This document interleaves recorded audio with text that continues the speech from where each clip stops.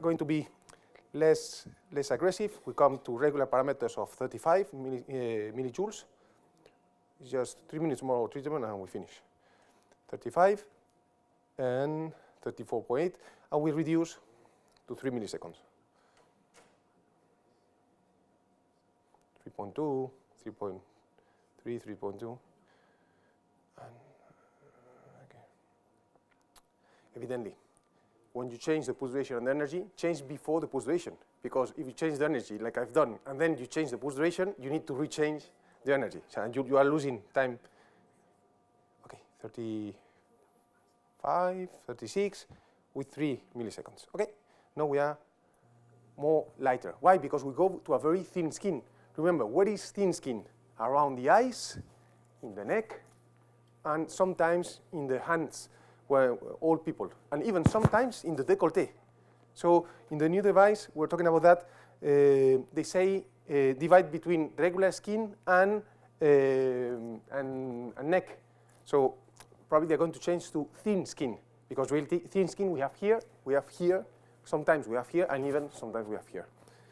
Or after a burn, third-degree burn, the skin layer is extremely thin. So we need to consider them like skin thin, and we will treat like neck, never with high parameters, okay? Never with very 4 millimeter of scanner. Okay, around the eyes. Again, I don't need to protect the eyes with an anesthesia, with an eye shield. I'm going to stretch the area as much as possible not to enter inside of the eye, of the bone.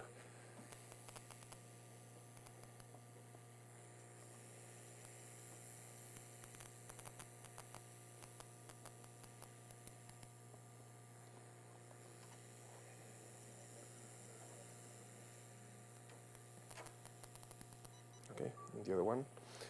Can we do the upper eyelid? Yes. If we stretch and we have enough laxity, stretching, to take out of the bone, yes. If not, we don't do.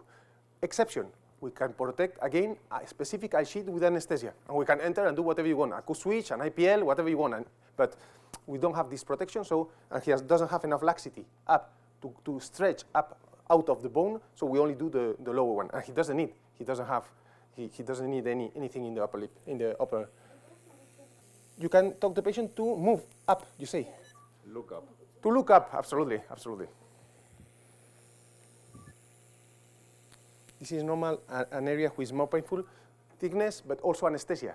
Normally, we don't want to put the anesthesia around the eyes because it creates irritation.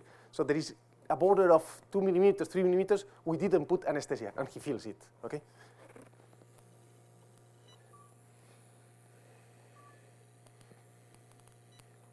We go. This is probably the more complicated area because the contact is complicated in the nose.